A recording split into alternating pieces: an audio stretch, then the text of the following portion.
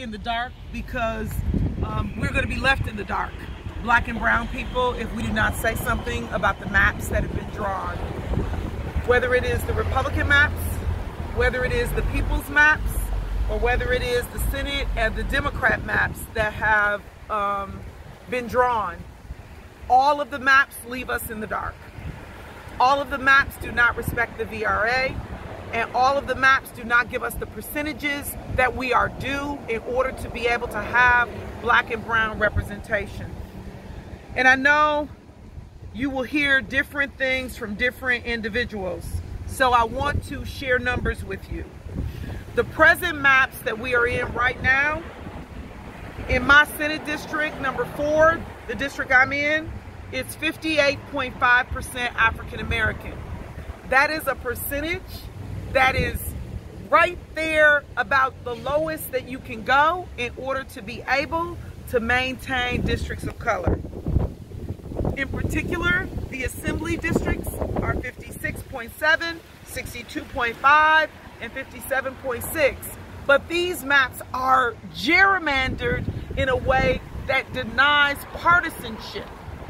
So you have more Republican seats than Democratic seats, and that's not fair. Those are the maps that we are in.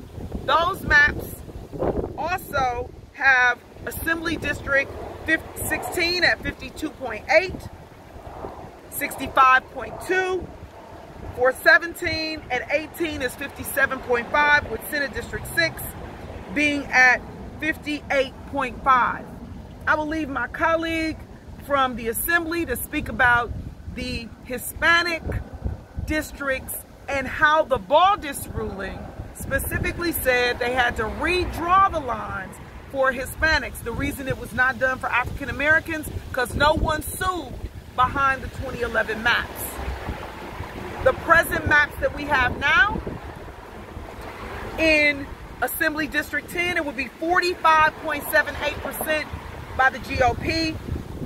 Map for District 10, for 11, it would be 71.47%. That's packing.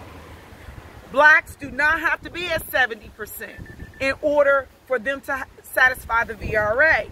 It's a really fine line between packing or cracking. Cracking is when you spread us out across districts in a way that violates us. District under the GOP map, District 16 is 52.5%. District 17 is 60.18%. District 18 is 50.8%. And the Senate districts, respectively, are District 4 at 57.18% and District 6 at 50.49%.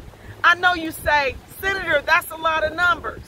If you didn't hear 60, then understand what I'm saying. The maps have not provided what the VRA says we should protect ourselves, what we are protected to be able to have, so that we as a block would be able to vote for candidates of our choice. That's what the law says. And I know some people say, well, you know, we're doing what Block asked.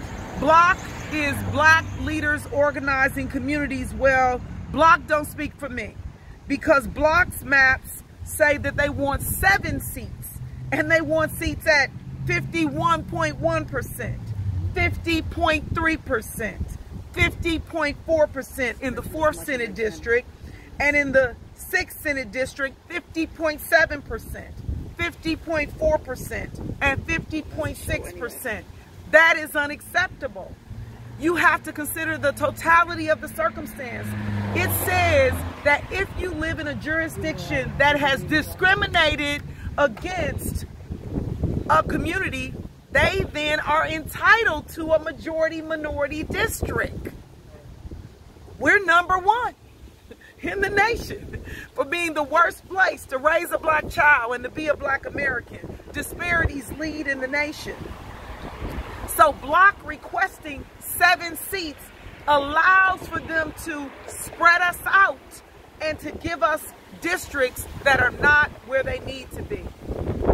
I'm standing at the Martin Luther King statue because Martin Luther King said, we can't wait.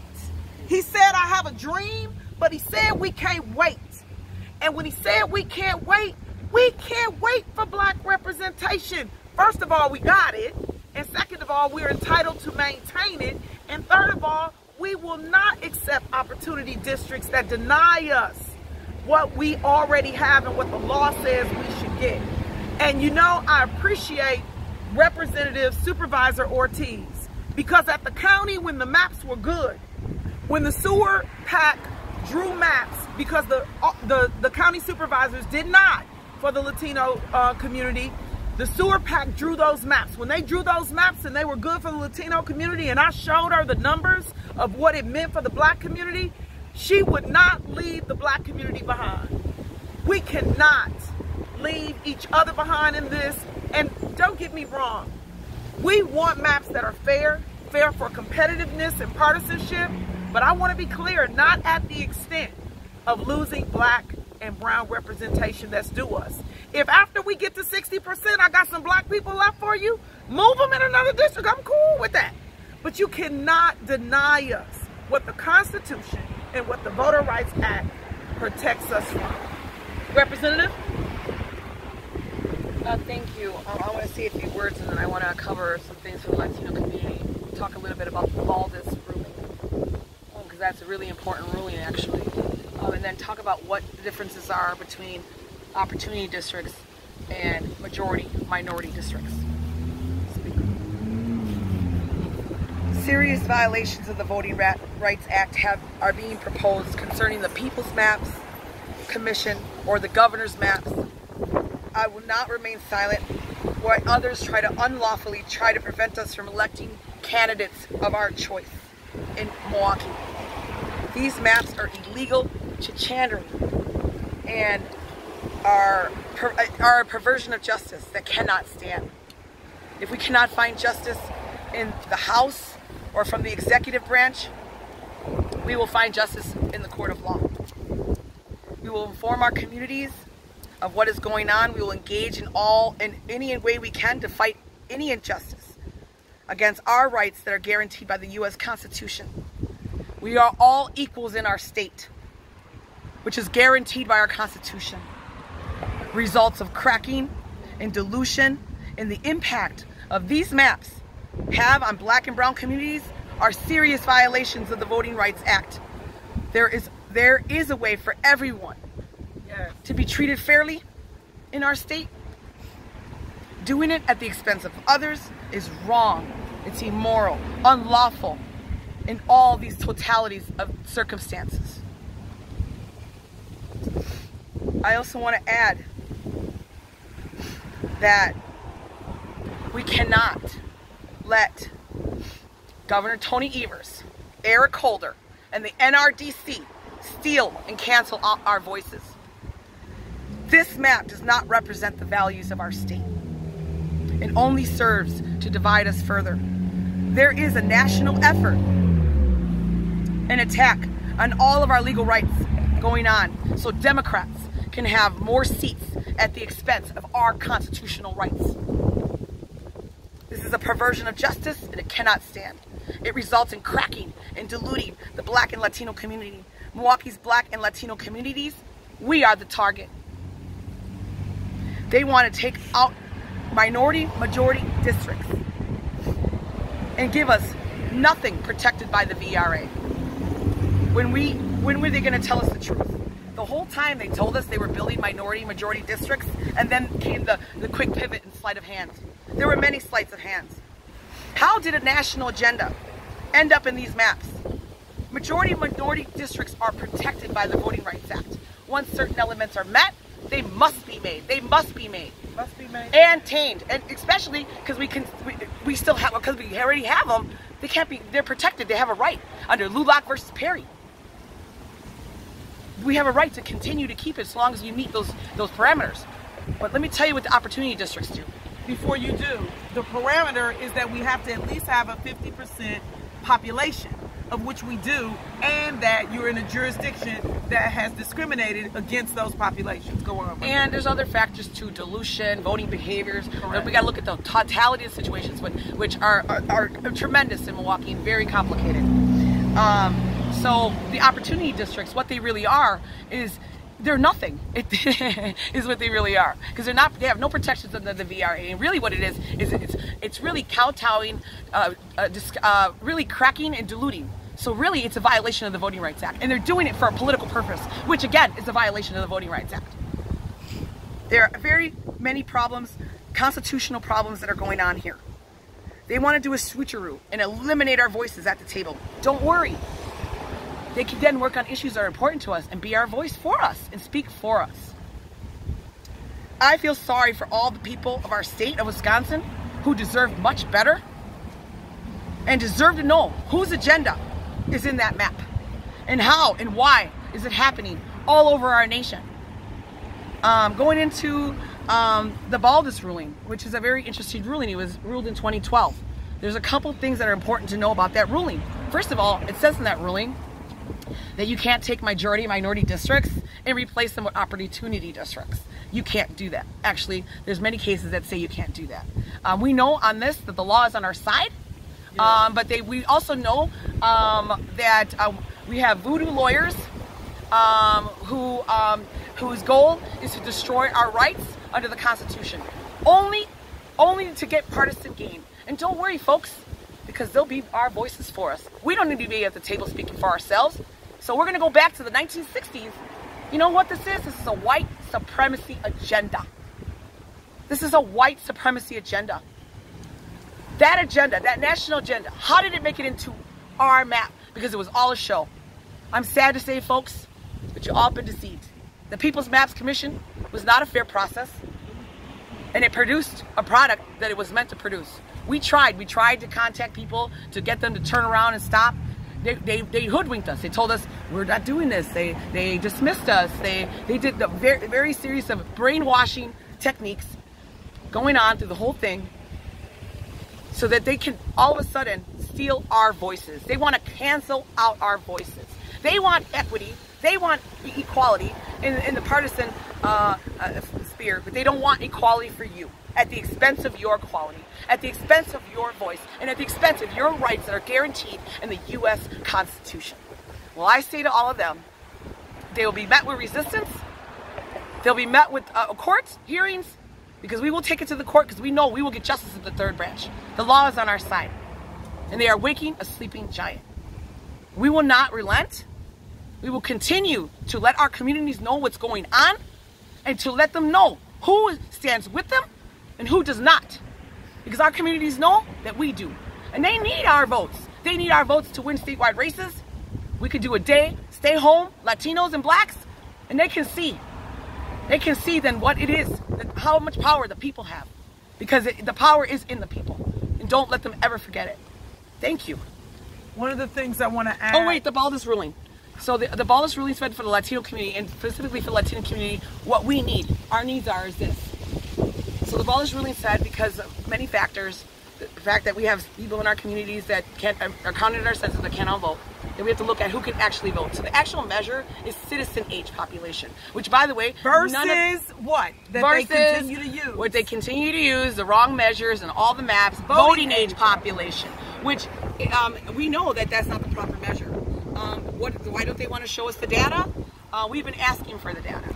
We have records. We have lots of evidence to show that we brought these issues to the elected officials and to others, and that we were ignored, which is another violation. So their concerns have been brought to them, but it's because this has been their agenda all the time. Their agenda all the time is to cancel out our voices, which is a violation of the Voting Rights Act. So again, going back to the Latino community, we need one district at 70, the next one at the highest it can be, and we need a third assembly district to keep it all together, so that one day we can elect a state senator that's a Latino too, that we could be at the table too. Or not even a Latino, someone, it doesn't matter who it is, but as long as it's someone we choose, that's self-determination. That's what they want to take from us, our self-determination. Because with less than that, what we have is majority. We don't have a voice. We won't have a voice. And believe me, they won't be a voice for us, because they're willing to take our voices from us. That's all I got to say. Well, thank you. Sylvia, before you go, yes. One of the things, one of the things I want to make sure that we speak to. Sylvia said that we'll get justice in the courts. So first of all, many people have opinions about whether or not we can get justice in the court system, okay? And the other issue that is even a larger concern is that there are already individuals who are plaintiffs, there are already cases. Sylvia called them voodoo lawyers. They are lawyers that represent all of the interests, or the Senate Dems have a lawyer, the governor, People's Map, I assume, have lawyers. Well, give me 1 second. But the point is that there are lawyers that are fighting and there are cases. But there is no one who has spoke to the VRA in the way that we have spoken to about the majority-minority districts that we have that are representing Black and brown people. So we have actually reached out, and we reached out both to a gentleman who has done major work in our state around voter protection, and I don't know if Peter wants to speak, but we've talked to him about helping us to find a civil rights lawyer, and we also have talked to the civil rights organizations that have led the charge for Black and brown people in this nation, both the NAACP and LULAC. Yeah, so what I'll say to that is that, you know, make sure that if people, anybody who's saying that they're advocating for our behalf of our community, make sure you let them know that we do not want opportunities, and they can't take from us what we already have. It's regressive. Tell them that we want majority-minority districts. We want to be able to elect candidates of our choice. We want self-determination. We want to be equal to. So just make sure that you let them know how you feel about it. Because we want to make sure that we have a big partisan fight going on here. And we don't need other people factoring in other things, because the only factor for our communities is our rights as well. We have rights as well, guaranteed in our Constitution. Some should say more rights than others, actually, that are fighting over this map. There's been cases that, you know, they've been thrown out of court that they didn't have a rights under partisanship issues. We have more of the right. We're being thrown to the sidelines here. Not only that, we got to make sure that our community's voices are heard at that table. We need to make sure that we have someone there for us, that are really fighting for us. We want to make sure that we have a couple of other people who want to be able to speak. One of the things that I want to make sure, people are probably saying, well, you know, how do you know that it can be done? Because we actually took the time to draw maps. There's a map. There's a map that shows it. And we know that you can get to districts that are compliant with the VRA, or who are at the highest numbers that you can get that are close to it. This isn't just guessing. No, they're there already. We've made a lot of maps and we've been able to see it. Now, no, I did not do an entire statewide map, but we also know that maps can be fair to partisanship and to competitiveness. Because we have one. And so there are three things you need to consider in the map process. One is process. Do people have an opportunity to be in the midst of the process? And is it not partisan? 2, are the maps VRA friendly, or do they violate the VRA? And 3, are they competitive? So the GOP maps, they do 11 Senate districts when presently we have 12, and that's the lowest we've ever been, instead of trying to get a margin that's like 16, 17 or something like that. And I'll end with, we also know cases that help us know why 60% districts don't work. I'd ask, and I don't know, 50, Drea. No, I mean 60% for Latinos don't work, and 50% we know don't work for African Americans. But the most recent example that we have is a race that Drea Rodriguez was in. Drea, if you want to share the number of wards that were Latino and the number of wards that were not. So it's an important component, and it matters about a Latino community being able to pick a candidate of their choice. And then I'd like to end with, Peter, if you could speak to, if you were able to help us to connect with a civil rights lawyer, and beyond that, as someone who has done work in voter protection, what your position is on this. And if anybody else wants to speak after that. Do you want to speak to it instead of Drea, or Drea, do you want to speak to it? I'm happy to speak to it. Please do. Hi everyone, my name is Andrea Rodriguez. I'm a community organizer and educator. Most recently ran for office in District 4 for the county supervisory. It was a very unfair race. We know that. We know when those maps were drawn, they were not representing our people. 19 voting wards that I won, all Latino majority. 9, I believe I did not win, but I did have the majority. I'm sorry, 6, thank you. I did have the majority in those that were Latino majority, and it gives you an idea how no matter how much we're knocking on those doors, no matter how many people, how much lit we have out there, we are not getting the fair representation we deserve. Right now, we fought for this well over 50 years ago to have these rights to fair maps and fair process and making sure our voices are heard. My daughter is 8 years old. In 10 years, she will be 18 and ready for her first election. She cannot wait. Her generation cannot wait for us to finally have a fair process. What they are doing is wrong. I'm so glad that we have the representation right now to bring it to our attention and make sure that we have the power to fight back. I am thankful for all community leaders that are here today to make sure that we are fighting and we're informing people about how the wool is being pulled over our eyes and we are being limited in our power. And we are here to stand together to make sure that this never happens again and her generation will never have to deal with this. Thank you. Thank you so much. Peter? Hi, my name is Peter Pekarski. I'm a lawyer from Milwaukee. I'm also a candidate for the Democratic nomination for the United States Senate seat, which is being contested next year. I have listened to my neighbors here. I have protected the rights of the minority community in Milwaukee and around the state for about the last 20 years. Every election day and preparing for the elections to protect everybody's right to vote, in particular the people in Milwaukee where those rights for various reasons are under attack by people from another party. I have listened to them at length. At their request, I have spent a substantial amount of time trying to find counsel for them to protect their rights, to protect the rights of this community in connection with the redistricting which is going on now, which will continue, it looks like, in the courts. As to what can be done about this, if I am elected, I intend to see that the Voting Rights Act gets restored in full and is strengthened. That has to happen. I don't want this to be political in that regard, Peter, but I hear you. Okay, and I sorry. appreciate what your position is, but I don't think this is political at all. I think this is protecting the right of every American to vote. Everyone, regardless of what their party is, or regardless of what their color is, everybody in this country has a right to vote, and I intend to protect that right the way I've protected it for a long time. I am here to listen to my neighbors and support them, and I ask you to do the same, to support them in their effort. Thank you, Peter. I appreciate you, and I want people to know that Peter has always been someone who has done the work around voter protection. Whether it is making sure that people can go to polling locations and have Lena. individuals. All questions. Yeah. So I guess my question tonight would be the people in Milwaukee that are going to be seeing these streams that are being recorded at this press release, what would you like them to do? What's the next step? Should they do anything? Should they make phone calls? They can. First of all, your assembly members throughout the state are going to be voting on Thursday.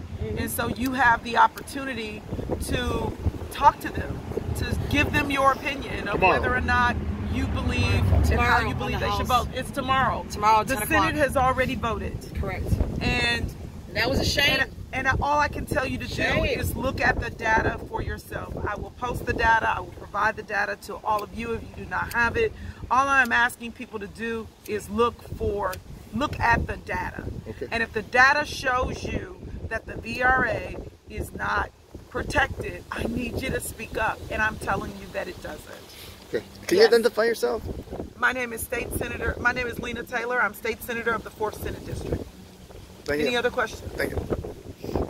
Are you worried about your chances for re-election if these maps were to pass? I am not.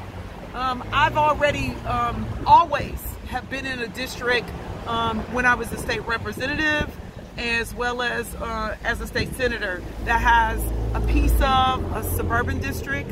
I have receipts in the community where people show up for me. And so I'm not concerned about that. As a matter of fact, in many of the maps, my district was great. It's not about me. This is about making sure that Black and brown people have the voice that they are entitled to pick candidates of their choosing. And I have to be extremely clear. Even the maps that might have been good for the Black community but wasn't good for the Latino community, I'm not for that. And I want to be clear, because I am standing up for Black and brown people doesn't mean that I want maps that are not good competitively. You can do all of the above without sacrificing Black and brown people is what I'm saying. Yes, you can. And what I'm saying is I refuse to be silent. That's what I'm saying. I'm saying I was sent.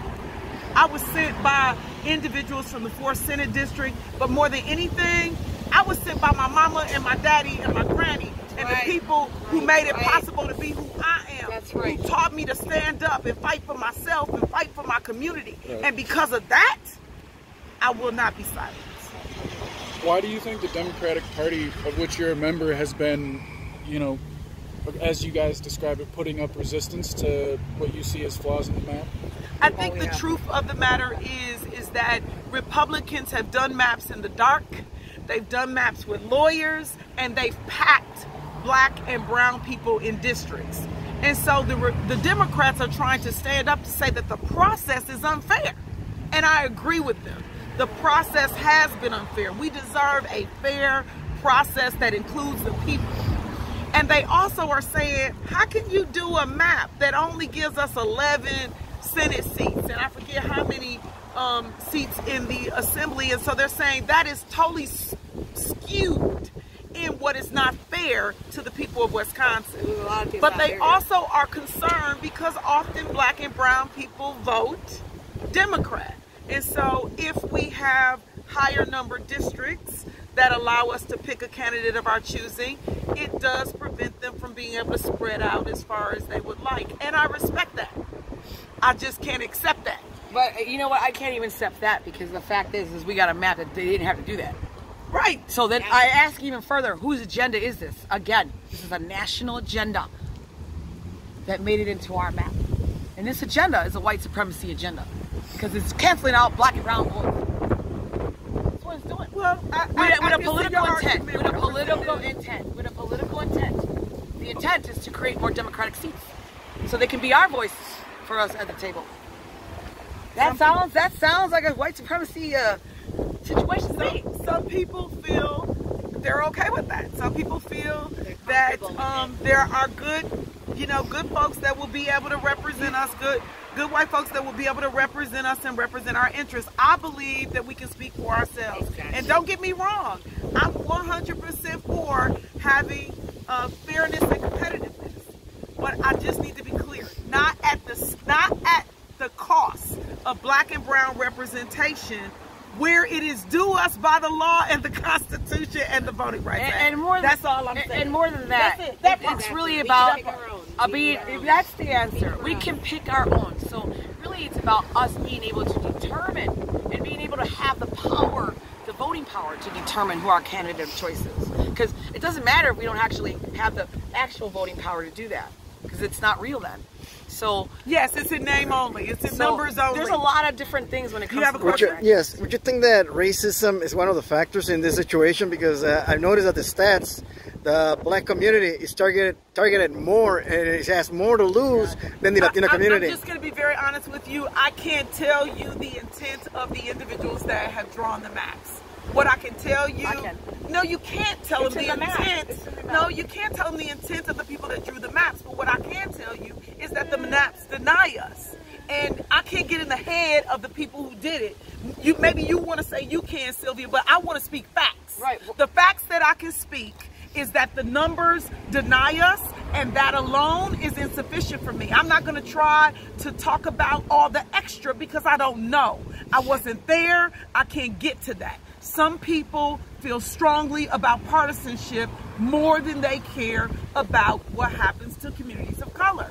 And what I'm saying to you is that I care about the VRA and that we have a voice. And then after that, I want the rest of the maps to be fair also. It sounds like, and this might just be simple yes or no, it sounds like you guys feel that the Democrats, in an attempt to increase Democratic seats, have packed and cracked. Correct. They cracked. Republicans have packed. Cracked, sorry, yes. And Democrats have cracked. Right. And the governor's on board too. That is correct. Okay. Sadly, yeah. Sadly, what I want to say about the Latino community is under the people's maps, under the agenda, under the agenda of the people's maps, it will result in not having ability to elect not one single state representative. So it'll totally annihilate our representation. We won't have one representative there. Not from our community. Not necessarily true. There could be if communities that are not communities of color agree that's right. with who that candidate could be. Well, that means we don't have the choice anymore then. We could not figure that would mean we wouldn't have the choice anymore, right? That's Correct. Okay. So it would leave the Latino community with nothing at the assembly level, and forget about the Senate. Are you kidding me? Yeah. What I would say is that, in a way, yes, I do see the agenda, because the agenda's in the map. And the agenda is to take minority-majority districts, violate the Voting Rights Act, so they can spread out their vote, gain more seats. All true. And by the way, and leave us with something that doesn't even have any rights under the Voting Rights Act. Oh, that's a good point. So you need to so there explain is that an piece intent. just There's little a bit. ton of intent, and you can see it in the map. And what that means is, under the majority-minority districts, they are protected under the Voter Rights Act. But opportunity districts are not. And there's a sleight of hand. And once they That take them part. away from us, oh man, it would be just so much work to try to We get got them a back. last question. Yeah, another question. Would you think that the governor, Tony Evers, is committing political suicide? Because as I understand, in the last election, Evers won the election by the Latino vote and the Black vote. And now that Tony Evers is supporting and in favor of the People's Maps Commission maps, which dilutes both communities in political representation, you think that would be, he's going to get either re-elected or not in the next election, or is he? I don't have a crystal ball, and I agree. You know, the people will make that decision. But what I can say to you is that I want to make sure that the people understand What's going on. And what I will say is that Governor Evers is going to veto the Republican maps that also deny us, and the Republican maps that are not fair to the VRA and are not fair to partisan or competitive maps. He's going to veto that. And that's a good thing. And in the court, there are going to be people that fight for various things in the court, and that is why trying to make sure that Black and brown people have representation in the court to maintain majority-minority districts is key.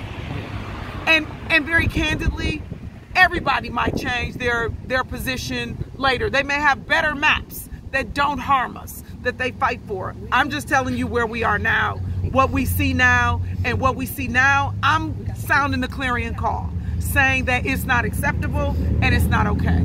So what would be your message to Governor Tony Evers? My message to anyone is that if the maps violate the VRA, do not stand with the maps that violate the VRA. Correct. If Black people do not have districts that they can actually elect a candidate of their choosing regardless of a white bloc, that's what the law says. That's what the VAR protects for. If that does not happen, do not vote for those maps. And if someone is in court and they are arguing for maps that do not do that, do not support those people who are fighting for maps that do not protect majority-minority districts. Say again. What kind of districts? Can you say that? Majority-minority districts. Is that the kinds we want? I don't want an opportunity. I want a majority. Right. I want a majority district of color, and that means 58 to 60% for Blacks, and that means 70% for Hispanics, because Drea ran in a district that was 60%. Yep. So that lets you know that you can't give us a district that's 40 and tell me that it's a district of color. And that's in name only. That's in numbers only. Thank you so much. Any other questions? I think there's other people that we want to hear from. Senator, no, Vaughn is going to speak. And then, are you going to speak? You had some great things to say. Really? You got to jump in here. Go ahead. Go ahead, Vaughn. Vaughn Mays, community activist. I want to thank both Lena and Sylvia for having the courage and consistency to advocate for the larger picture, and for calling out even their own party and governor, in this case, on our behalf, more so than their own. I want to speak past the Senate. I think Lena, you said they already voted today, and even past tomorrow's vote with the Assembly.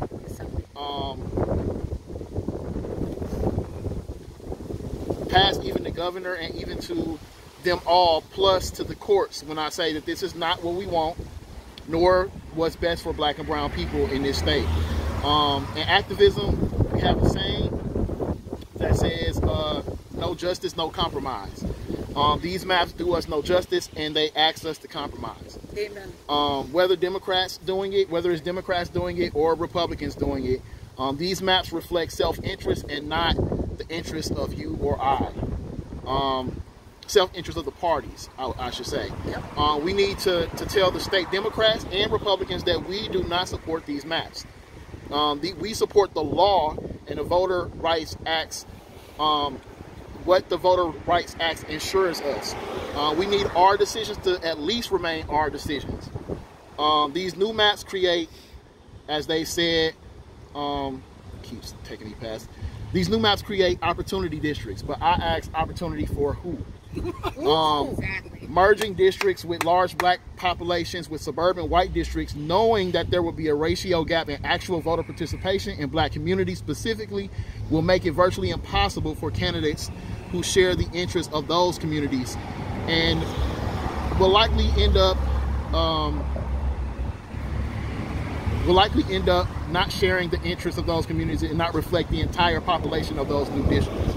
Understand what that means for you if you are a black or brown person in this city. What does it mean? In a city and state that is just starting to see folks of color win seats and races like never before, these maps mean a step backwards. We already know our voices in Milwaukee are continuously suppressed, and our interests even more so. We already see what's happening with budgets and all these different type of things. People are just not listening, whether it's Democrats or it's Republicans. So again, when we are lessening our opportunity to get somebody that we want in there, we'll have even more of what we are already seeing, which is not going to be good. The senator and state rep both spoke on the protection the law provides with correct and fair maps. Redlining and gerrymandering has been on the rise nationally. Attempts to stifle or stop the ability to protest, let alone to vote, are under attack. We do not want it in Wisconsin, and there will be a clear loss to the communities who are already losing too much. So I stand with the few electeds to say no, and we need to know where our other electeds stand and why their stance is as such. The sole fact, to my, even beyond all the stuff we could say, the sole fact that this is a clear constitutional violation and a direct violation to the Voter Rights Act, that is in place as a protection to black and brown communities for a reason. So beyond, like, even when they were explaining this to me, which I knew nothing about, I didn't know nothing about the People's Map and the Republican map, any of these maps, but when they explained to me that this is a violation of the Voter Rights Act, I'm like, well, what's the problem? If it's in violation of the law, why is it allowed to even move forward? How is this even possible? And if nobody is moving forward, because like I said, I'm trying to think past them, because I expect these maps and this conversation goes to the courts. And if it goes to the courts and this is what the law says, and this is what's best, that Voters' Rights Act is in place to protect black and brown communities and ensure us a voice in the decision of our own, then why are people even able to vote or even move forward with anything that allows them to be in violation? That is my question. I'd like to answer that for you. The Voter Rights Act was gutted under the Trump administration. And during that time, now we only have Section 2 and Section 5. And part of the issue that we have at hand here is that we actually could fix the Voter Rights Act at the national level. And I am going to go to D.C. to help to march and rally to say that the Voter Rights Act should be protected, and we should go back and make sure that Section 4 in the Voter Rights Act is put back in. And very candidly, a lot of people don't understand what's happening. This is a lot. This is a lot of not just happening here, details. Who should we be talking to about the Voters' Rights Act? The federal level, you can speak to your representatives and your president at the federal level to ask for the Voter Rights Act to be addressed and to be fixed. And for that, that's what Congressman John Lewis was talking about when he said, get in good trouble. This has been his issue that he stands on. If he was here, he would say that it is not right to dilute Black and brown community. I believe that with everything I have. I just wanted to add two things real quick. The U.S. Department of Justice should look into all of the maps for Voting Rights Act compliance. And this is a dire situation that they need to get involved in. I do want to make a shout out to Representative Cabrera, who couldn't be here with us tonight, and Representative Lakeisha Myers. Yes. Because, They've been fighting with us. That's right. We the squad. And I'd go into any dark alley with any of these ladies, including New York. But we need to put the pressure on the rest of them, because you're wondering where are they? That's what you need to be asking them. So Where your do they next stand? rally- Do they stand with us, or do they stand with them? Friday night.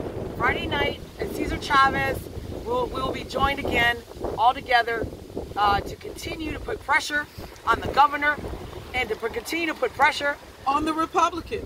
and including And the the lawyers. Democrats, on everyone, to do right by everybody. Because there's no reason that everybody's voice in our state doesn't matter.